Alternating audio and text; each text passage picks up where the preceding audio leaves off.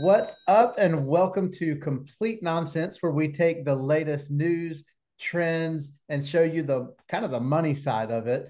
We're your host. I'm Ben Richardson, coming from you from the East Coast of North Carolina. This is Lindsay DeMuno, a Jersey girl living in the big city of Boston, Massachusetts. And we've got new episodes coming each week. So be sure to like, share, subscribe on whatever platforms you're watching from. Lindsay, tell the people what we've got in store for them today.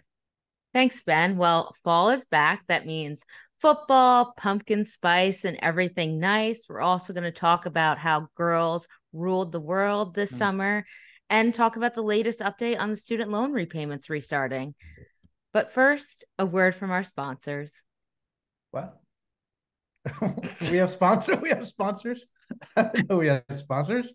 Not yet, but we'll Okay. get there. We'll We get will. there. I believe that. We'll hope for the best. So but All no, right. but I love that. I love sponsors one day. Yes, one day. But let's jump right in. So, this summer was all about the female economy. We had the Barbie movie, Beyonce, Taylor Swift, and it was estimated that those three things added almost $8.5 million to the economy, according to Yeah, Morgan Stanley. Did you see the that Barbie is movie, Ben? I actually did. So I don't want to get any shame here. I feel like this is something my brothers would pick on me about, but if you're shaming on me, like shame on you, right? I took my daughter to see the Barbie movie, and I was pleasantly surprised. Like I really didn't know what to expect with it. I thought Ryan Reynolds, Gosling. no Gosling. They're both Ryan, so they're fine. They're both funny, so it works out. But no, I thought it was really good. Like he did a great job playing Ken, and I think I was honestly a little bit shocked at like kind of the purpose of the movie. Like I Yeah. remember I grew up in that era. I didn't play with Barbies, but like I grew up in that era where like Barbies was like all about like how you look and it had all this Right. stuff. But this actually had a really good storyline. It did. I think the message was just empowering women and like it said that you could be whoever you want to be because there was a president Barbie, there was astronaut Barbie, there was just plain old Barbie, there was a baby, like a mom Barbie, there was everything. You could be Yeah. anything and do anything that you want. Yeah. Like I honestly I really loved it, honestly. Like it was very uniquely done. So I was glad, I wasn't sure what I was getting into. Taking my daughter to it, it was something that I thought would be cool. Yeah. And I was pleasantly impressed myself. So definitely a fan. I thought Margot, is it Margot Robbie? Margot Robbie, she She did a did great job. amazing. She did you know that she made almost $50 million just of her salary from that movie alone? What do you even do with that kind of money, right? Like $50 million. But she's done great. Like, I mean, good for her. Like, kudos for her. She's done a Yeah. great job with it. So I think that's awesome. And then well, you were kind of talking a little bit about some of these other like musicians that we're doing tours as well. And you mentioned Beyonce. And I keep going back to a conversation you and I had a long time ago. And I felt like a complete idiot. You were like, yeah, like it was, what was her nickname? Queen Bee. Queen She's Bee. the Yeah, queen yeah, that bee. was it. You were like, there's the Queen Bee, and I was like, I could not have been more confused. And like in that moment, I'd never felt older in my life. Like I felt like, all right, I've way surpassed my peak, and now like, I'm like that. The upper, maybe I'm getting into that like upper millennial, and you're like closer to the Gen Z line like than I am. Like we're not super far in age, but enough to where like I didn't know who the Queen Bee was. So I can't believe you didn't know who Queen Bee was, but yeah, her Renaissance tour, I wish that I got tickets, but I didn't, unfortunately, like a little bit out of my budget and I just yeah, couldn't do it. But the costumes were amazing.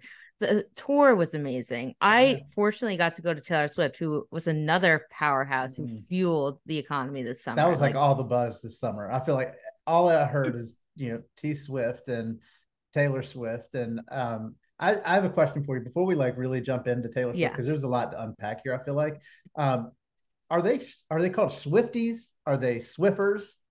Or Swiffers are the mop, right? Swiffer's So, a but mop. but Yeah, what's the fan base like? What's the name? Swifty. Swifty. Swifty. Yeah. I'm a Swifty. Okay. Yeah. Are you a Swifty, Ben? I don't think so. I don't have like I didn't can I be? I mean, I didn't go to the show, so I don't No. know that I can be. You But can be if you didn't go to the show because a lot of Swifties didn't get tickets to the show. so okay, so you went to the show.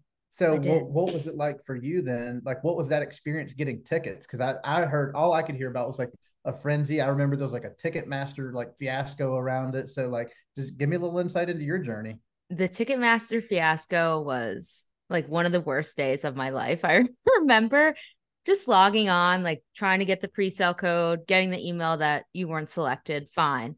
But then Yeah. so many people who are these huge Swifties and fans Yeah. also didn't get codes. So the people who end up getting codes were all of these bots, and they ended up buying the tickets and then reselling them for Ooh. like How triple how do charging. bots attend a concert? I, Like how does that even happen? Is this I like don't know. is AI taking over? Like is They that might what's really be. going on? I Or know. are I you meaning like bots like got it and then like they like maybe people were able to get them and then resell them at a higher price? Is that really Yeah. what's going on? Though they said it's the bots, and then whoever the bots were selling them at a higher price. So let's say the ticket was $150. They were reselling it for upwards of $3,000 for just Oh a my single gosh. ticket. And the seats, $3,000. yes, and the seats weren't even that good. And that was the lowest price that I saw when I went to go buy tickets My first myself. car was less than $3,000. So that just is like that blows my mind a little bit. I'm not gonna date what age that takes me back to. If it's $3,000 to buy a car, it was used. I will point that out. But oh my gosh, that is insane. So did you get merch too?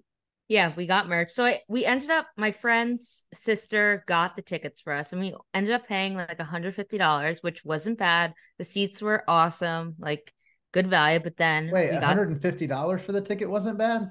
yeah, that Oh was like man. on the Oh, cheaper end. wait, I feel like I'm in a different world right now. This is like inflation's getting I the mean, best of me right now. So that's interesting. $150 is a good deal. I mean, don't get me wrong, because I was willing to drop like 500 just to see Ooh. Taylor. So And I I now got a that you've gone, steal. would you have spent even more now that you've experienced it and like known what it's like? I would spend that again. Mm. If I could get a little bit closer, I would spend upwards of 150. So yeah, So I would do what it was the again. name of this tour? It was the I feel The like it was a eras, the eras Eras tour. tour. So it's all The her Eras different tour. So eras. she has Yeah. more than one era, clearly. Yes. Okay, so She has what era 10. did 10 eras? That's that's fantastic. Good for her. So what era then did you go as? I mean, wasn't that one of the things like people were dressing up as different eras? Yes. I went as the Speak Now era. So if you listen Mm. to her albums, it's the album. She has a purple dress on the cover of it. It's Speak Okay, let me Now. take a So note of that real quick while we you go got to ahead though. listen to it. But Yeah, she just came out. So, all that thing with Scooter Braun, he was holding her music yeah, hostage. Like yeah. she is re-recording all of her old albums, and she just re-recorded Speak Now back in July. So it was fitting for me. I had to do it. And I wore So a purple let's talk about that. dress. So like Yeah. so we know that like this summer, like interest rates have been going up. We've seen a lot of things like impacting people. We know a lot of folks have like really tightened up budgets like because of the summer. But you're talking about like high price tickets, high merch, having to go out and buy your outfit for Oh like yeah. to match the era. And so like I mean I've got to imagine like she's had to have like a pretty significant impact on the economy overboard, like overall, right? Like Yes, she that's had pretty substantial. there was a report there was a report from the Federal Reserve that said her tour alone added almost $5 billion to the economy. That is wild. Yeah. That's impressive. Good for you, T Swift. She's amazing. That's awesome and good for the fan base for supporting her. So I still I don't get all the buzz. I don't dislike T Swift. I'm going to throw that out there. I don't dislike her. It's just like I don't listen to her every day. That's So I fine. probably don't have the same thing. But there is something that like does pique my interest a little bit, and Yep. I've heard like this buzz, like the rumor mill, and I try not to go deep into these wormholes of conspiracy, but I heard something about this NFL player by the name of Travis Kelsey. Like, do you know anything about that? Like, do you have an inside track on that maybe I'm not aware Of course I do, Ben, because I of? follow Miss Taylor Swift like all the time. But Oh, cool. so Travis Kelsey went to her show in, I Yeah. think it was Kansas City. And the thing at these shows is you make friendship bracelets and then exchange them with other people. So Okay. people were writing like song lyrics or just their name and exchanging them with Oh, I people. get like I write your name. I get it. Yeah. Yes. No, I get it. So he made a bracelet, and in an interview, he said that he put his phone number on it and he wanted to give it to Taylor Ooh, Swift, but she doesn't meet or that's speak with clever. anyone before the show. So he wasn't able to give Yeah, it to she's got to her. get her mind right. Yeah, You can't get on stage and be distracted by a love letter. So exactly. And yeah. then a few weeks later, a report came out that they were seen hanging out. So Ooh, now, ooh. and then Wait, didn't her now his brother, is it Jason Kelsey? Jason, Who's yeah. also an NFL player. Did he confirm the rumor? He said that it's true. So Okay. we Well, shall I see. guess time will tell. And that's incredible by both ways. So I guess speaking of Travis Kelsey, like fall's back. Like we've got the NFL's back, college football's back, and I think pumpkin spice lattes are Those back. are So, back. but like when you're talking about like the NFL, this is like my arena. Like I love sports. So like I've been already doing my fantasy football, and not, Me I'm not going too. to hate on Travis Kelsey, but he is the reason I lost week 1 because he didn't play. So salt's in the wound. I'm going to move past it. But I'm one of the things that's probably intrigued me even more than NFL is the college football landscape. Oh, And yeah. I feel like there's one person who's completely changed the college football landscape. Do you have any idea who I might be talking about, by the way? I think you're talking about Mr. Deion Sanders. Prime time. Prime Prime time. time. That guy is insane. Like, so Colorado football, I knew nothing about him. Like, Me either. I had never watched a game before, but I followed Deion Sanders because he used to play for my Dallas Cowboys. Here comes the hate. Like, oh, Dallas Cowboys, hey, it's fine. But he played for the Atlanta Braves. I mean, he just had like this extensive history, and I loved him. Like, as long as I can remember watching him, I loved him. But then he comes in and he like creates this movement of It's football. And have you seen crazy. any of the games yet? I watched the one, I think it was 2 weekends ago, like their first What one was where it? they, Colorado versus Colorado State, yes, yes, or that one. TCU? Colorado versus Colorado State. Oh my gosh! You realize? I think Sports Media Watch said that had over 9.3 million viewers, which made it, I think, like the 5th largest for a college football game. That's So insane. it is nuts. And so I think even like now Colorado has like college football's most expensive ticket, which I guess should, because you're kind of like getting a show Yeah. now. I think the last game I watched, I feel like Lil Wayne Yeah, he like came out. walked him The out. Rock was The there. Rock Like, was there. I mean, when you smell what the Rock's cooking, like it's something, something's going on there. But and then on top of that, like you think about the impacts, the ticket prices are up in college football, especially in Colorado specifically.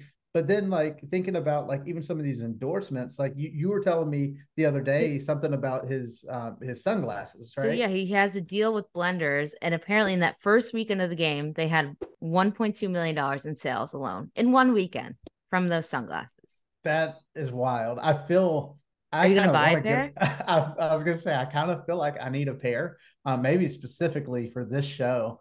Yes. Just so you can't read when I'm like checking out my notes, like way over here somewhere every now and then. Yeah. Me. But they're great. I don't even know what they cost, but it'd be worth it. And if it helps me to have the prime effect, maybe I should do I it. I think they would make you look pretty swag, Ben. I would love it. So like Yeah. so anyway, so you got all these things going on right now. You've got sports betting. It's not legal in all states, but there are some states where sports betting's a thing. So Yep. that's back. College football's back.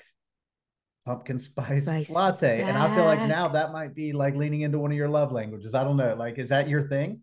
I love pumpkin spice. I do have to say I'm a basic girl and when it comes to the pumpkin spice. Like it Okay. came out end of August this year, which was a week later than normal, but Okay. I have to wait until I start to feel like fall before I get the pumpkin spice. Like I do have to say I'm Totally not get that. there the first day getting it, but I've gotten it multiple times now. It's already middle of September, but the prices of these drinks are pretty crazy. They're $5.95 now for just one Is grande that size Boston latte. pricing? That is Boston. I think Okay. it's probably in Okay. major cities. Like I heard someone say in New York, it's upwards of six, maybe Okay. 625 or something like that. But it's But I mean, crazy. come on, like you got to treat yourself, like Exactly. at Treat least it's all. once. I mean, one latte isn't going to kill you, and it's not going to Uh, break the bank.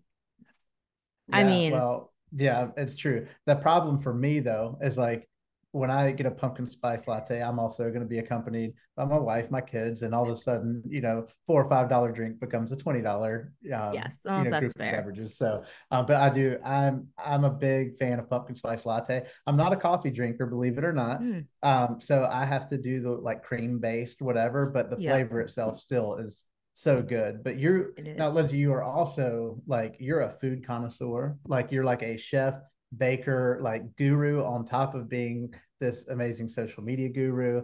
And so, like, tell me, like, do you do pumpkin spice this time of year, like into your like food ingredients too? Of course, yeah. I love pumpkin spice. The only thing I don't like is pumpkin pie because it's really a texture thing for me. I know. I'm Ah, gonna get hate for that too. throw her hate right now. Pumpkin pie is so good. I can't get behind it. Like I'm such an apple pie, apple crisp person that I just can't Yeah, get behind the pumpkin pie. But I love anything like pumpkin bread, pumpkin mm, donuts, yeah, I can get down with that. pumpkin pancakes, pumpkin waffles. Anything else, I Just no got it. I pumpkin got pie. you. Yeah. No No pumpkin pie. pumpkin That's pie. okay. I don't really know. Like to me, like even going, we're going into the holidays and stuff. Yeah. I don't even know how I could have Thanksgiving without pumpkin pie being Well, there. It's like such a tradition for us. for us, it's pecan pie or pecan, Pecan, however you want to say it. pecan pie. Pecan. Just kidding.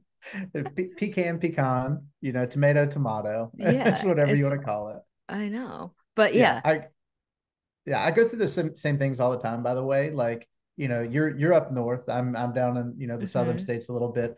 We say different things. My wife grew up north, and like we used to have this conversation about like Don and Dawn. So what I'm Dawn. talking about is like DAWN is how do you say that? Dawn. Dawn. Like it's got an Dawn. AW in it, so it's Yeah, Dawn, Dawn. right? And so my wife says DAWN is Don. And like, no, Don's a guy's name. Like that's not Don. I'm That talking about a different Don, but it's just like the difference in how we talk. It's different. that's interesting because you said she's from the north and so am I. Yeah. So how I don't it's I all the don't know. different dialects. Maybe different part. And she's kind of like the Ohio. So I guess that's more Gotcha. like that. She calls it the heartbeat of America. And so maybe it's close enough. I don't know, but it's I, definitely interesting. So pecan pie, I'm glad you enjoy, or pecan pie, whichever it is. I'm glad you enjoy those. So, yeah. but no, Oh, with everything else. So like we've had a lot of good things happening in the fall. Like football's back. I feel like college sports in general is back, which is great. And then you have pumpkin spice latte back. So it feels like really not a lot could go wrong. The temperatures are starting to calm down a little bit, which is actually really nice. it is But not nice. everything is great in all areas. So you talked earlier, like we're going to be talking a little bit about the student loan repayment, and which Yep. is just looming right here around the corner. So tell us what's going on. Yeah, so student loan repayments are starting to kick back in October 1st. As of September 1st, that interest started accruing again. So your monthly payment might look a little slightly higher. It's not going to change drastically, but if you Yeah. haven't been paying those payments right now, you're looking at an extra $200, $300 a month. That's the Hmm. average student loan payment right now. I feel like that's going to impact a lot of people. Millions. People anticipated it. I hope. It's been. I feel like we've seen a lot of it in the news. I know our team at Bankrate's covered a lot of it, so we're like trying to understand it, trying to help people kind of be prepared for it. But it doesn't change the fact that there's a lot of people. We never want to make light of situations like this. Mm. There's a lot of low middle income or middle income families who are really struggling right now, and this is only going to add to the pinch that they're already feeling. Right, so Yep. and I think we've done a lot of studies recently with Bankrate that talk about like the impact of student loans and whether or not, a little bit controversial, like whether or not, borrowers should be responsible for paying back student loans or should there be more assistance from government? I mean, there's been a lot of really good conversation around that. Yeah. I mean, I don't want to get political at all, but I think the federal government should. I don't think there's a problem with. I think the problem lies within people being misinformed about student Yeah. loans and not knowing Yeah. like how much they need to take out, what the interest rates are, and what the financial Sure. implication is going to be. Yeah. I mean, I think the real issue, if we're really diving into it, from my POV, is that I think a lot of people don't truly understand what they're getting into. I don't know whether or not, I'm not going to call out one person over the other saying they're wrong, they're right. But I do feel like, a lot of students, go back to when I was 18 years old and I'm taking out student loans that are going to really impact me for the rest of my life. I'm thinking about the college experience at that time. Like I want that Yeah. college experience. I'm not thinking about, how that's going to impact like where I live or, how much I can afford, 4, 8, 10, 12, 15, 20 years from now. That's Right. not where my brain goes. And so it's definitely understandable why there's a lot of different people having different opinions on it because, some people will say, oh, that we need more funding from the federal government. Some people are saying, hey, schools need to like really like limit like how much they're charging for this. And like then you have the other side of the boat where people are talking about like you've got to be more informed on what your degree can help you earn long term so that you make wise decisions. And so there's good points on really on everything, but nonetheless, like October 1st coming right here is going to impact a lot of people in an already tough financial time. Right. Yeah. So And if you haven't been paying, just know you have options. The new save plan comes out. It's replacing the repay plan for borrowers. And then we also have options on Bankrate. If you need to refinance, we can help you find a loan. yep. We're not a bank. We cannot loan We're you not a any bank. money. Can we make that like everybody like say it with us like 1, 2, 3? We are not a bank.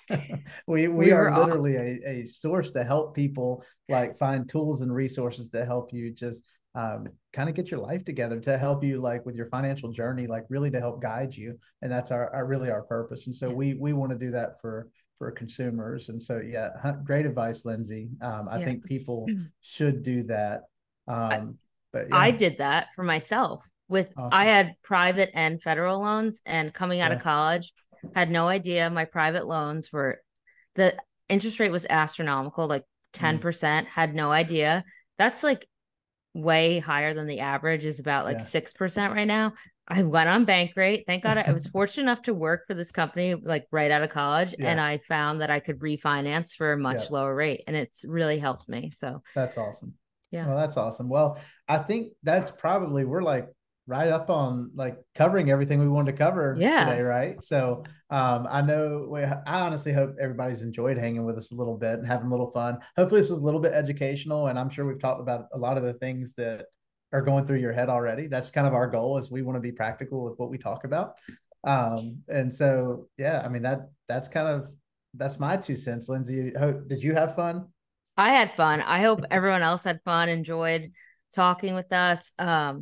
We have some spicy topics coming up next week. Ben, if you want to hit on those, Yeah, what we're I going to mean, talk about. gosh, I feel spicy is a really good word for it because we're going to be talking about like Elon Musk and the potential of X, formerly known as Twitter, charging users for subscriptions now. Definitely a hot topic right now. We're going to be talking about Halloween. We're talking about Amazon's second Prime Day with the holidays coming up. I feel like couldn't be more timely. But yeah, we've got so much more. So really, really, really looking into diving in to Yeah, some more topics next week. I can't wait. Thank you again for tuning in to the first episode of Complete Nonsense. We'll see you all next week. Yep. See ya.